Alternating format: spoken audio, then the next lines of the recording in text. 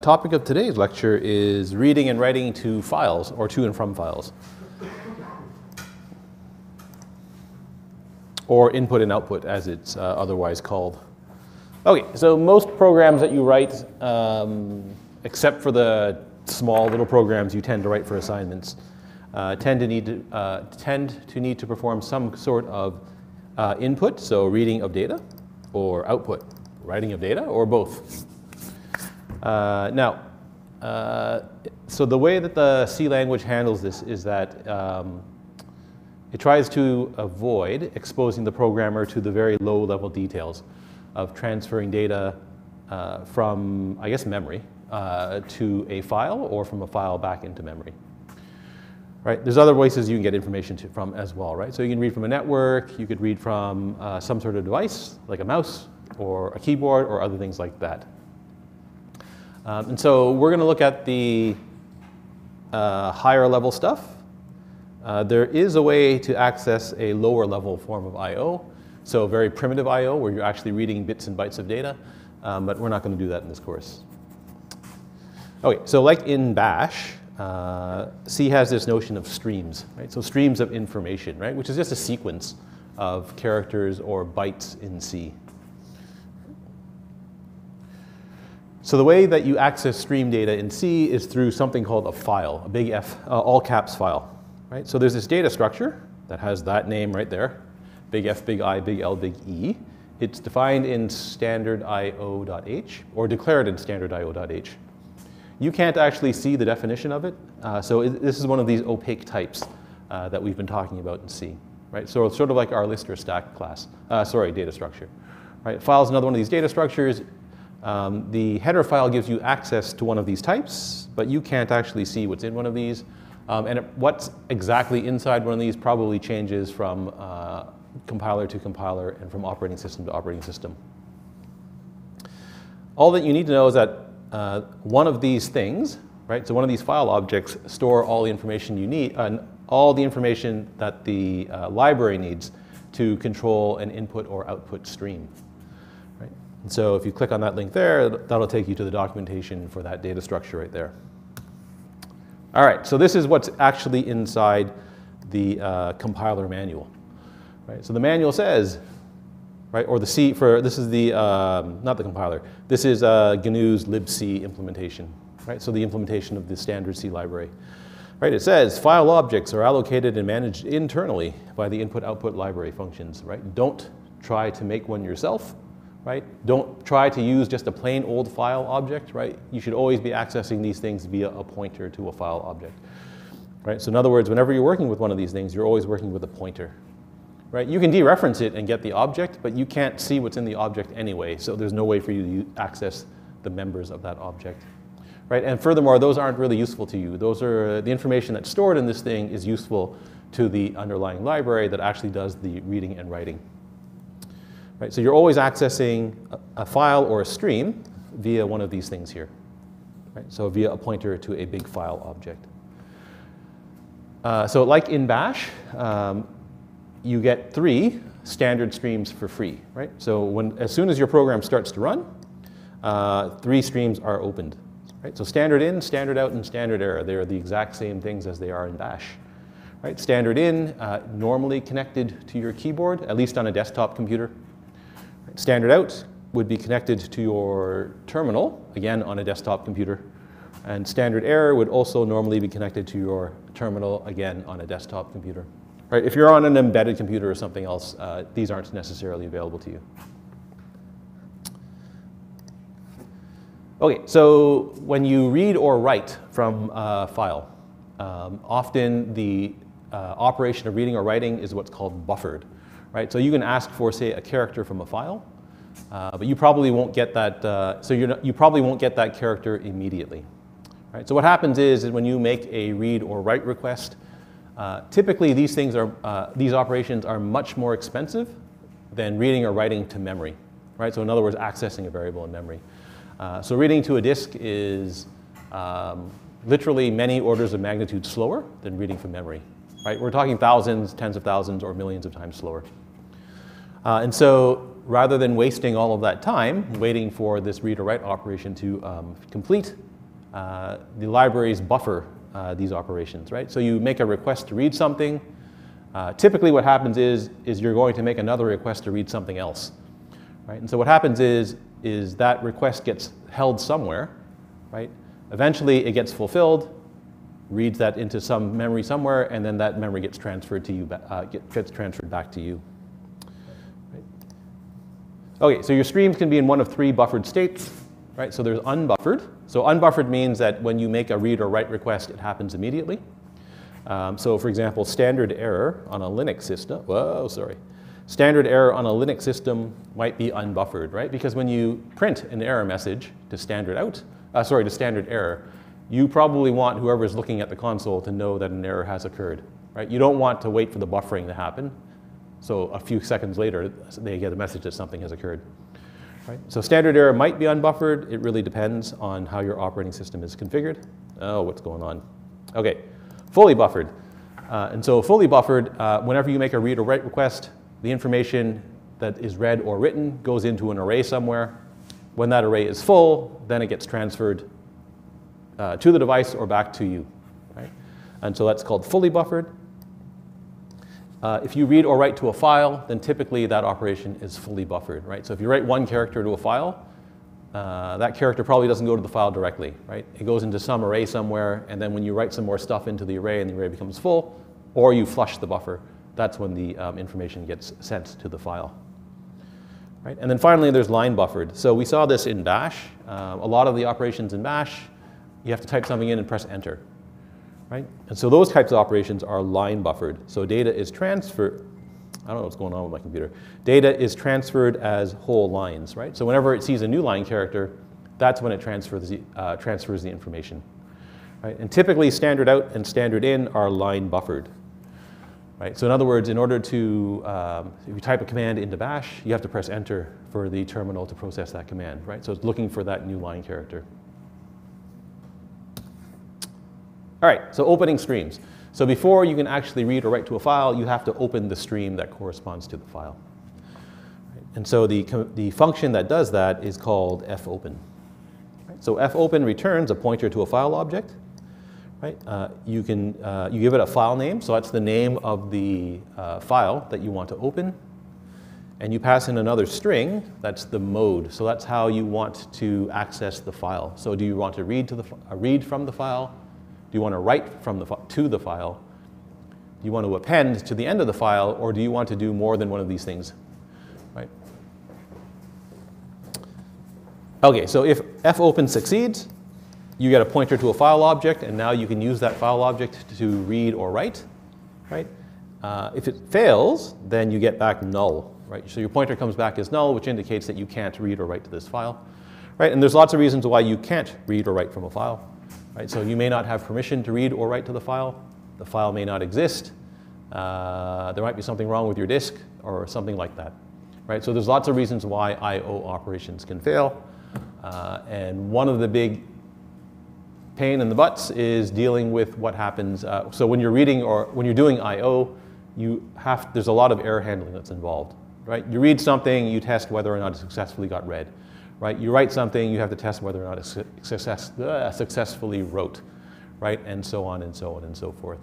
So dealing with I/O is a little bit tedious and error prone. Okay, so you can open up a file in one of 6 modes, right? So RW and A, so that would be the second string that you pass in, right? That's just read, write, and append. So when you read from a file, that opens up for reading.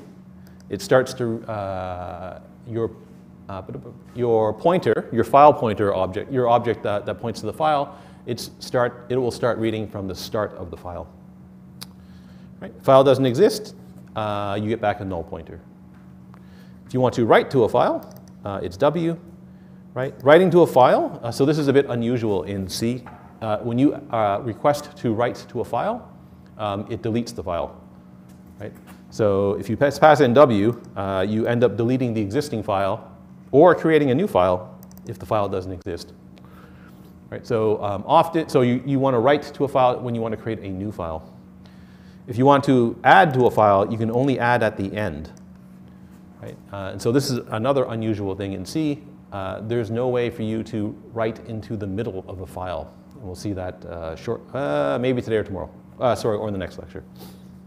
Right? So you can append at the end, but there's no way to insert into the middle.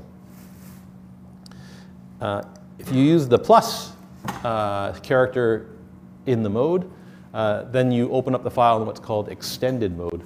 Extended mode means you can read or write, so you can do both operations. Right? The differences are exactly what happens if the file exists or if it doesn't exist. Right? Are they actually? Yeah. So they're not actually that different compared to their RW and A counterparts. Right? The main difference is that you can both read and write to the file at the same time. Okay. So when you open a file, you allocate a file object somewhere, and you get back a pointer. So that actually causes your operating system to allocate resources to that file. Right? So in Linux, you can only open up so many files at the same time. Right? So you can only have so many open file streams. I don't know what the exact default number is, and the default number can be changed. Right? But there's a finite number of them. Right? And so if you repeatedly open a file without closing it, so imagine you had a loop. Inside the loop, you're just opening a file over and over and over and over again. Right? Eventually, the operating system will run out of resources for opening the file, for opening files. Right? That causes bad things to happen. Right? Typically, that will lock up, in Linux, it'll lock up your operating system. Right? So you'll have to reboot to get your operating system back. So when you open a file, it's important that you remember to close it when you no longer need it. Right? So the command, or the function to close it is just fclose. Right? So fclose, pass in your pointer to a file that you want to close. Right? Any information that needs to be written to the file that's still sitting in a buffer somewhere, that gets sent to the file. Right? So it's delivered to the operating system so that the operating system can deal with writing to the file or complete writing to the file. Right? If you're reading from a file and you close it, then any of the information that was buffered just gets thrown away. But you're closing the file anyway, so that's probably what you wanted to happen. Now, oddly enough, fclose can fail, which is a little bit odd, but it can. Right? And so if it does fail, then the integer value you get back, right, that int value you get back is equal to EOF. So that's some constant that the C standard defines. Right? So you get back EOF. You normally can't do anything about this anyway. Right? So if you fail to close the file, there is nothing that the programmer can do about this. Right? So no one ever checks the return value of fclose. Right? So in other words, you just call it fclose and you don't worry about the return value. If fclose fails, you still can't use the file anyway. Right? So the stream that you just tried to close, even if fclose fails, is no longer valid. So it doesn't matter if you try to do something about whether or not you look at the return value in this case. Okay, so how do you actually read stuff once you've opened up a file?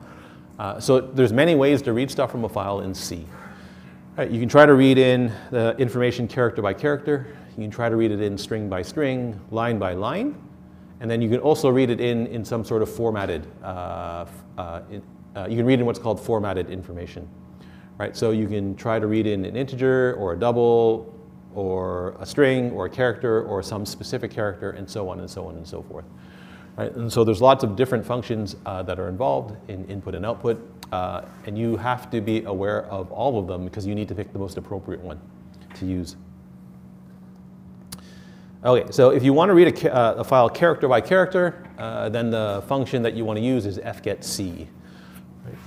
So fgetC reads the next character that's available on that input stream, right? It returns that character as an unsigned char, right? Converted back to an int. But this is all of that stuff is for historical reasons.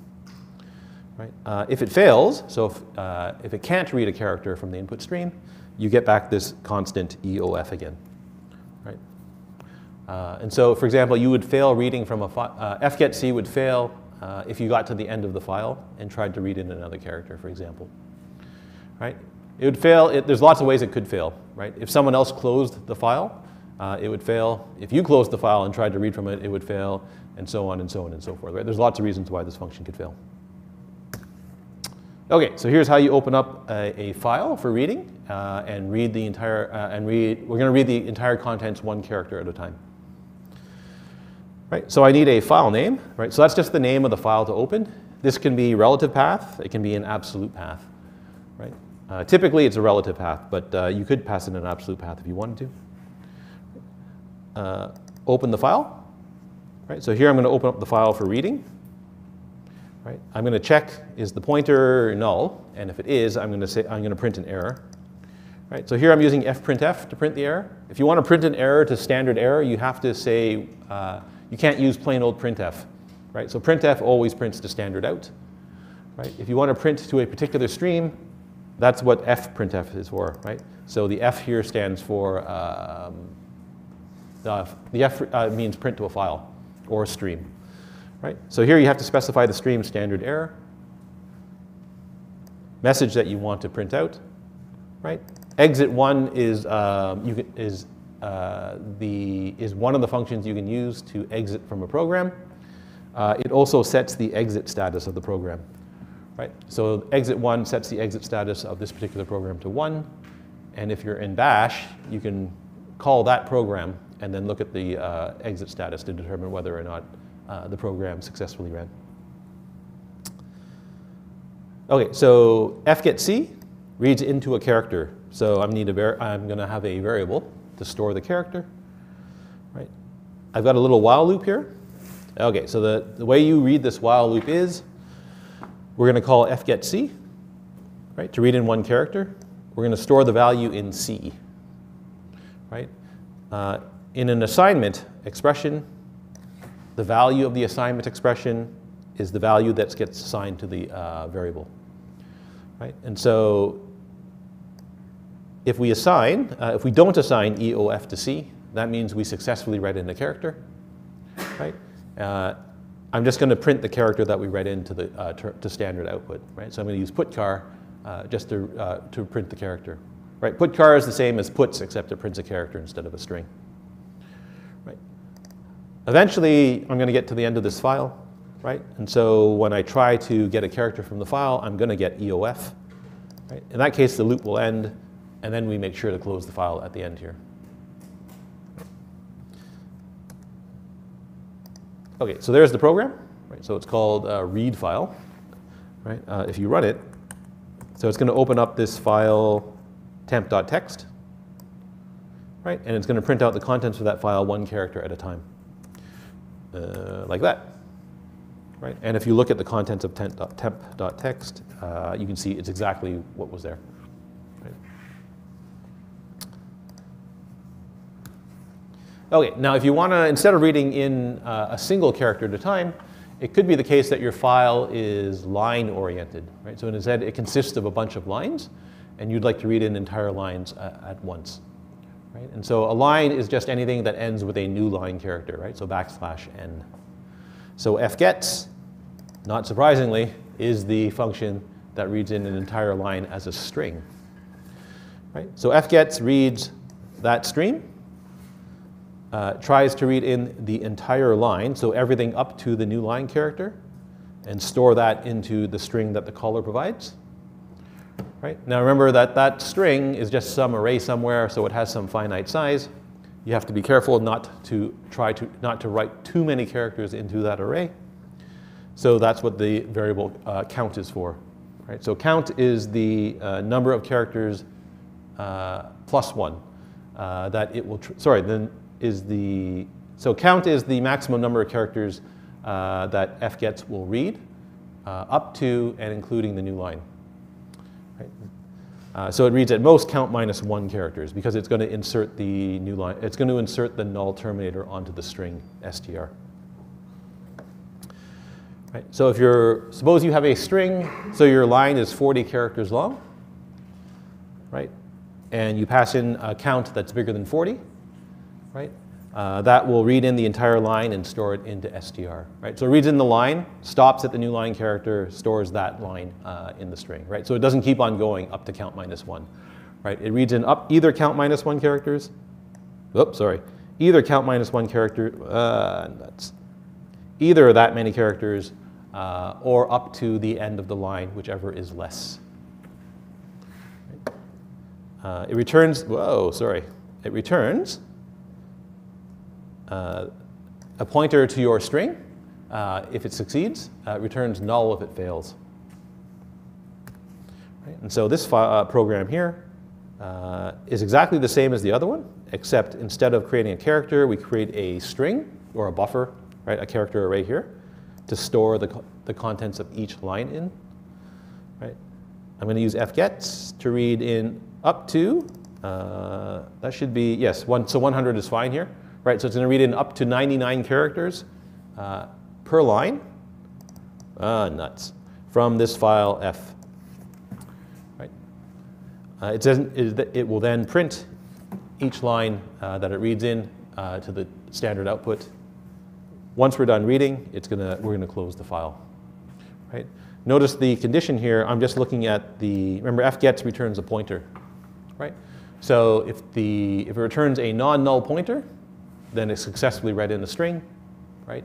If it returns null, for example, when it gets to the end of the file, then we know that there's nothing left to read. Right? So we're just checking whether or not the pointer that's returned by fgets is null. Okay, so that thing there is read file lines. Right, so it's that program there. Temp2 is going to look like a bit of a mess, but that's because I recycled it from last year.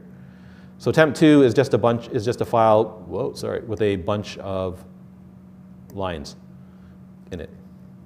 Right? It's got these funny pound signs everywhere because there's another program that I'm going to show you in a little bit later on that replaces a single character, every occurrence of a single character in the file. Okay, so does this actually work? Read file lines, and yes, it does. Right.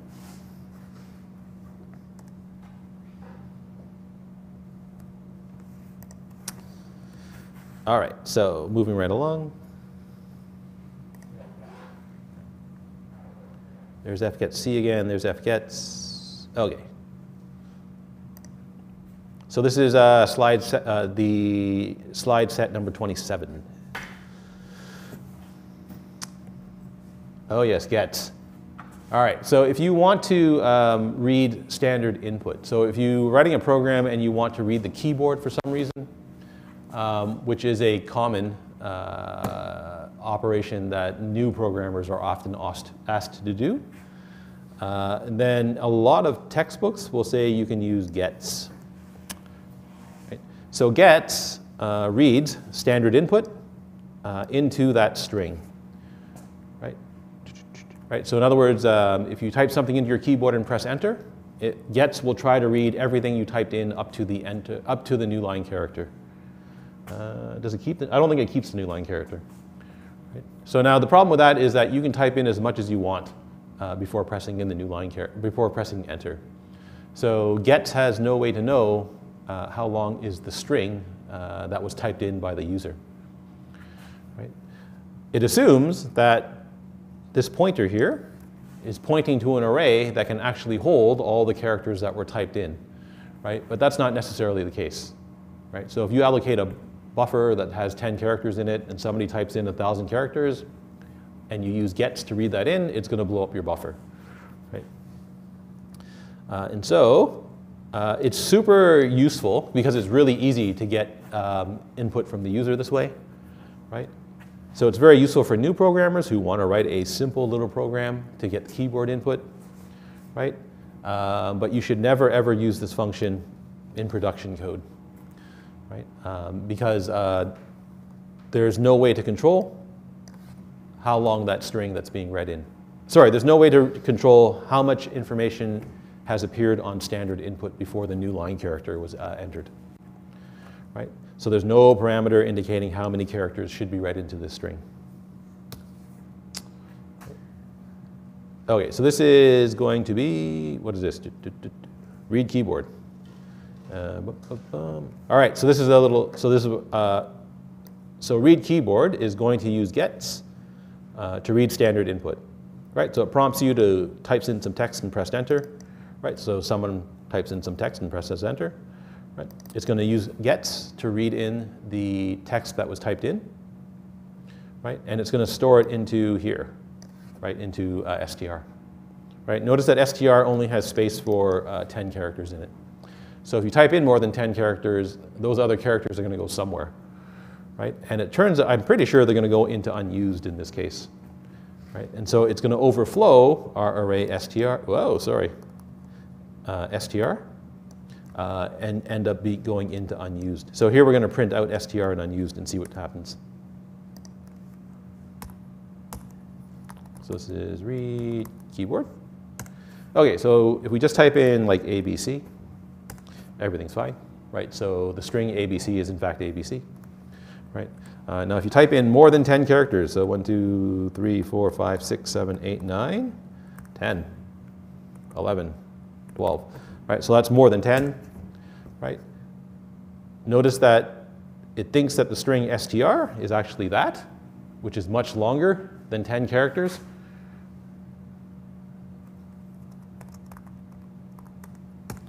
Oh, sorry. That's the compiled program. So that's in bind. There he is, right? So notice that our buffer is only of length 10, right? So at most, that string has length 9.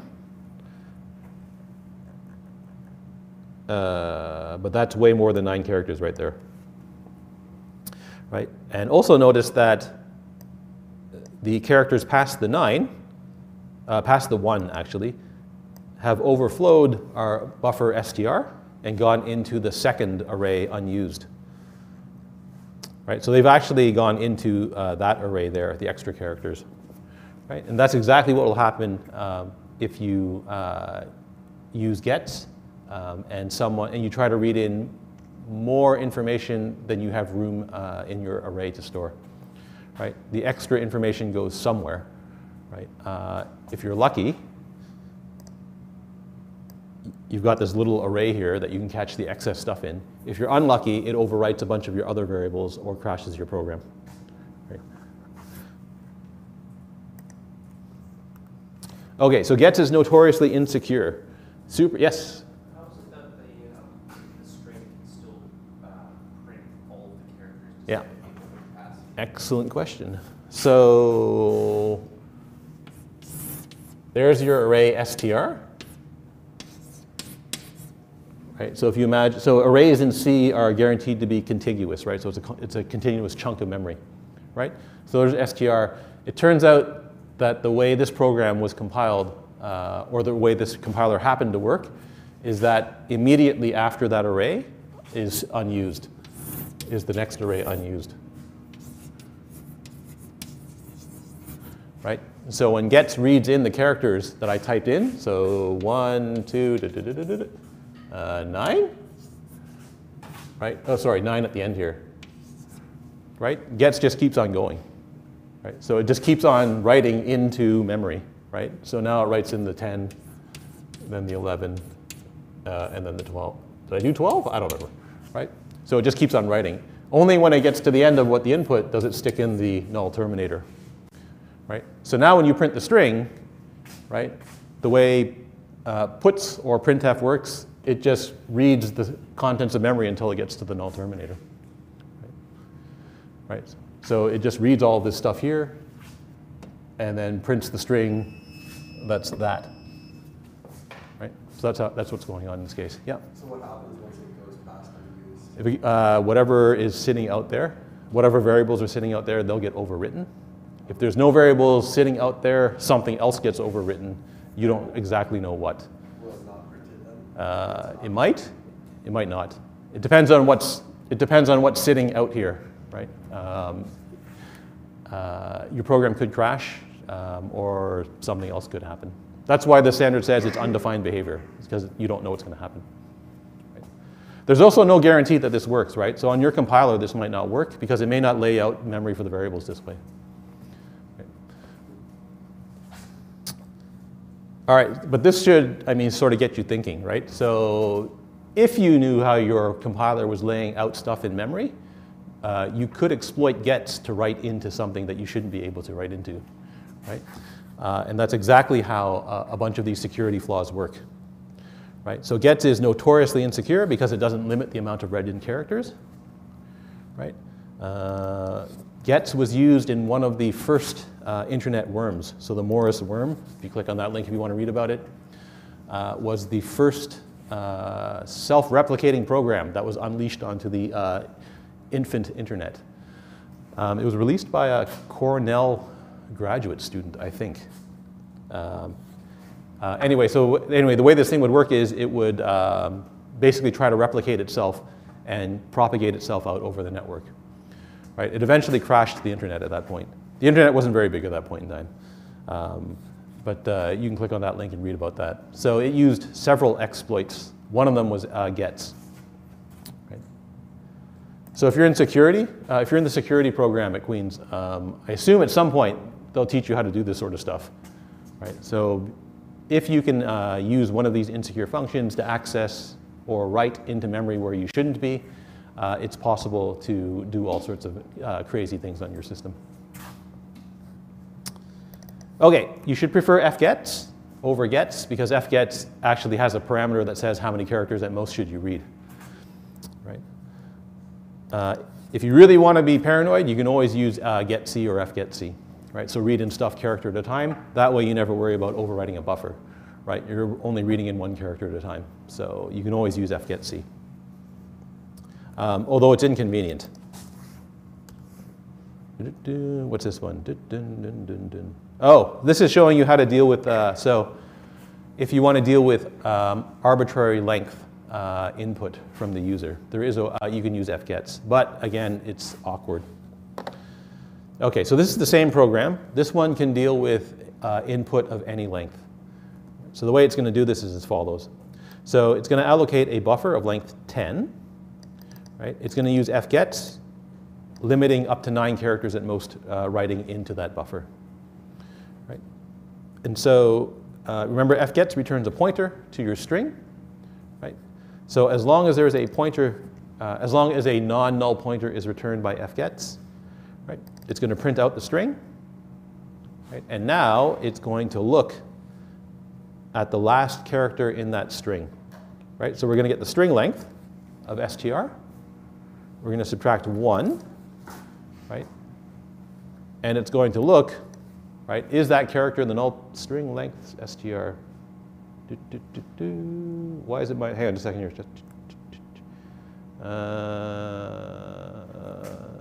Sorry, I just want to check something here. Oh, that's not what I wanted. What is this? Read lines. I don't remember the name of the program. Sorry, not that one. Probably read keyboard 2.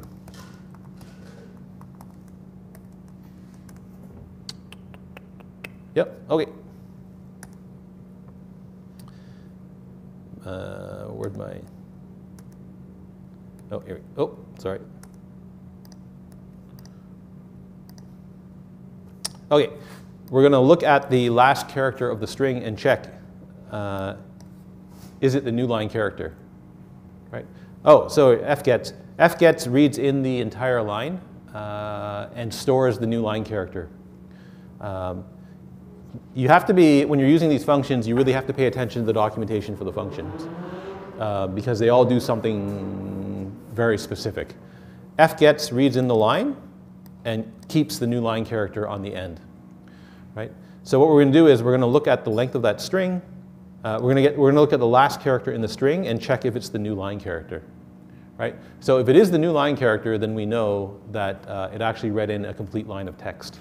Right? In other words, we know that we're done. We know that we're done reading in that line. Right? And so then I'm going to set my pointer to null, and that's going to stop the loop from running. Right? If I look at the last character in the string, and it's not the new line character, I know that there's still some stuff left on standard input.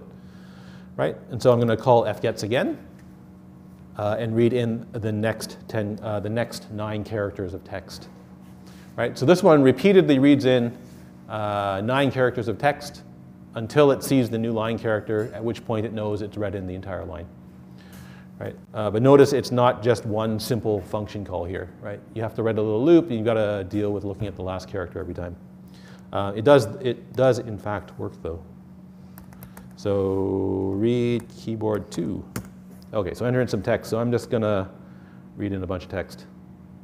Right? That's much longer than 10 characters. Right? And so, but it successfully manages to read in everything. Right? So I guess it's, well, I don't know a minute. Right? But it does successfully read in everything. Right. Okay. So if you want to read formatted input, so if you have a file that's line-oriented and the information is formatted somehow, right? So maybe it's all numeric data separated by spaces or commas or something else, right? Or it's some string followed by some string followed by some number followed by something else followed by something else, right? And then one way to do this is to use fgets to read in the entire, is to use fgets to read in the entire line, right? So you read in the entire line into a string, and now you break up the string into the pieces that you want, right? And so you can break up the string maybe using strtok, right? There's another function called scanf, which we haven't seen yet, but we'll look at that shortly, right? And so that's, you could definitely do it this way, right? So this is probably the most sensible strategy, right? Because fgets will read in an entire line of text. Right? It's going to deal with any errors, or any errors that you encounter while reading in that line are easy to detect. Right? fgets either returns a pointer to the string or it returns null. Right? So if it fails to read in the stuff, you know right away that because you get the pointer back and it's null. Right? If it successfully reads in the string, now you can break it up into the individual pieces. Right? And so here you can use strtok or scanf to try to scan the string for the individual pieces of information, right? And now you can deal with any of the parsing errors, right? So for example, if you're expecting to see a number, then a string, and you just get a number and a number, right? Now one of these two are able to tell you that you are missing one piece of information. Right, so that splits up the I/O error handling and the parsing error handling. Right. You could use fscanf or scanf on its own. So there is a way to read in formatted information from a file. So you can ask for an integer, then a float, then a string. But now you have to deal with the fact that you could run into an I/O error, so reading from the file error, or you could run into a parsing error. Right? So in other words, you're expecting int double float, int double string, and you actually get back an int and then something else. Right? So we'll look at fscanf in another, I think in the next lecture. Definitely in the next lecture. Okay, so we looked at reading characters, reading strings from a file. What about writing characters or writing strings to a file? Right. So fputc is the function that writes a single character to a file.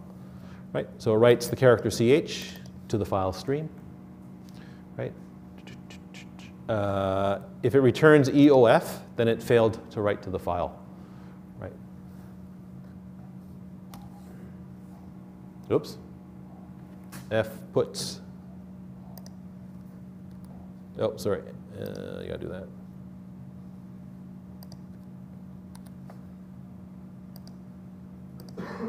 Okay, so fputc writes a character, fputets writes a string. Right? So fputs writes the null terminated string str to the file stream. Right? It returns EOF on failure. Right? So if it's unable to write the string to a file, the return value is EOF. Okay, so printf we've seen in the course, right? So we use printf to print formatted information to the console, right? So printf %d prints an integer, printf %f prints a float, et cetera, et cetera, et cetera. fprintf is the exact same thing, except it now prints to a file, right? Instead of the standard output. Right? So it's exactly the same. So fprintf, right? This is the formatting string, right? So anything in this string gets written to the file. If there is a conversion token or a conversion string here, then it's going to try to convert the next argument using that conversion. Right? So to print a car, it's %c. Right? So that's going to try to print the character A to the file. Right? %d is an integer, so it's going to try to print the -100. Unsigned int is u, right? So it's going to try to print 1999. Long is ld, right? So we're going to try to print long max to the file. Double and float are just %f. So here we're going to write 1.0. To print a string, it's just %s, right? And of course, you can mix up a bunch of values if you want to, right? So %c, %d, space %f, s, sorry. So %c is going to print the c. %d will print the 99. Then you'll get a space, and then %f will print we, right? So you'll get C99 space we written to the file, right? So if you run that, that will write to formatted text. And hopefully I have that here. I do. So there you go, right? So it prints out the contents of the formatting string, right? Followed by any conversions that the formatting string is asking you for. Right? It works exactly the same as printf, except it sends the output to a file. Bella. Okay, do we want to do this? Sure. All right, so when you write to a file, there's the notion of actually when you read or write from a file, there is the notion of a file position. Right? So the file position points to where the next character is going to be read or written from in the file. So the easiest way to think about this is that your file is just a giant array. Right? The file position is just an index. Right? So the file position 0 is the start of the array, or the start of the file. Right? When you open up a file for reading or writing, it's always, the file position is always the beginning of the file. If you open up a file for appending, the file position is always at the end of the file. Right? If you read or write, read from or to the file, right? So if I read in one character from the file, then the file position moves one character forward. Right? If you write one character into the file, then the file position moves one character forward. Right? So it's literally like moving through an array.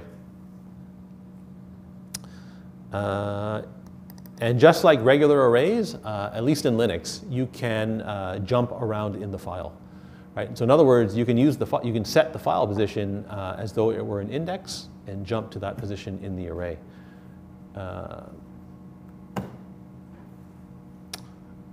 The one thing you have to remember is that if you open a file for appending, right?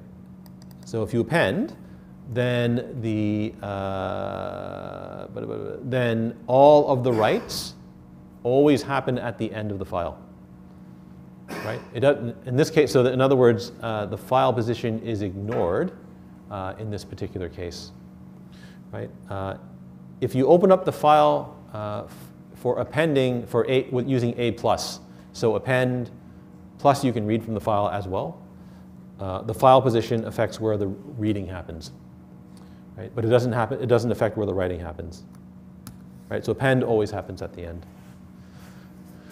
Okay, so you can basically treat a file as though it were an array. To change the file position, there are several functions that let you manipulate the file position. So ftell tells you what the file position is. fseek lets you set the file position. Rewind puts the file position back to the start of the file. Okay, so ftell is basically telling you what is the file position for this particular file. Right? So it returns back some value. you don't actually care what that value is because you're going to pass it to one of these other functions. But that tells you what the current file position is. Right. Okay, so here's the file that I'm going to use for the purposes of this demonstration. So I have a file called tel.txt. It's just 4 lines. Each line has 5 characters, plus the new line character at the end.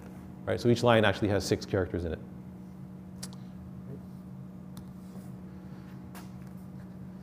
Okay, so I'm going to use, ftel here. I'm going to call ftel to get the file position and store that in the variable POS. I'm going to read the file 1 character at a time using fgetc. Right? Every time I read in a character, I'm going to print the character and its file position. Right? And then, of course, I'm going to update position each time. Right? So we can see how this actually works.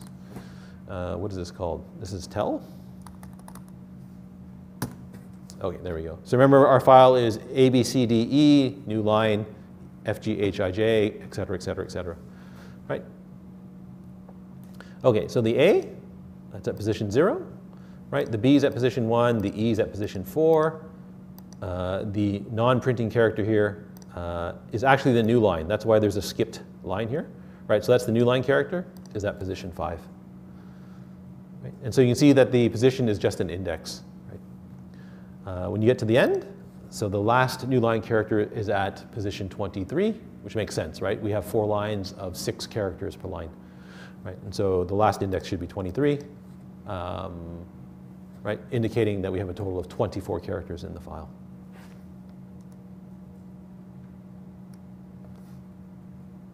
Rewind sets the file position back to the start of the file. So that's all it does. Right, so this is useful. So for example, you might need to read a file more than once, or you might need to read parts of the file more than once.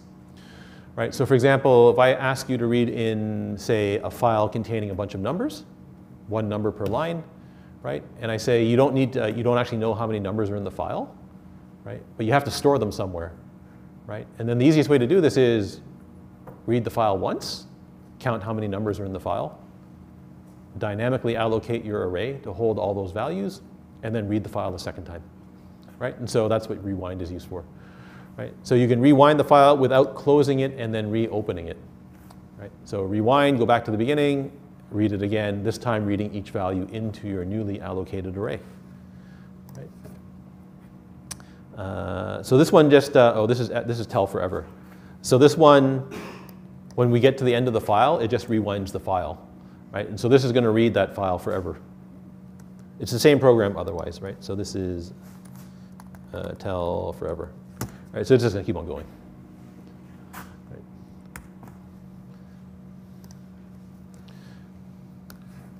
All right, and finally, well, actually, let's not, this is going to take a little bit, so let's stop there. And we'll finish this lecture up on Wednesday. Okay, last assignment comes out later this afternoon.